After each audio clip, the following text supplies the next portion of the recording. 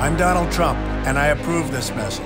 My administration will take all necessary steps to safeguard our citizens from this threat.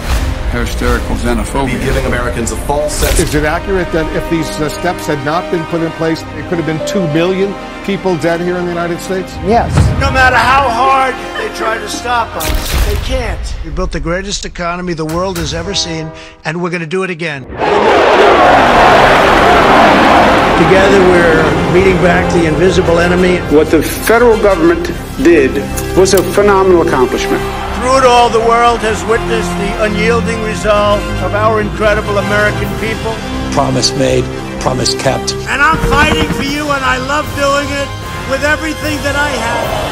And you know that. With the grace of God, we will win this war, and we will win this war quickly. And we will make America great again.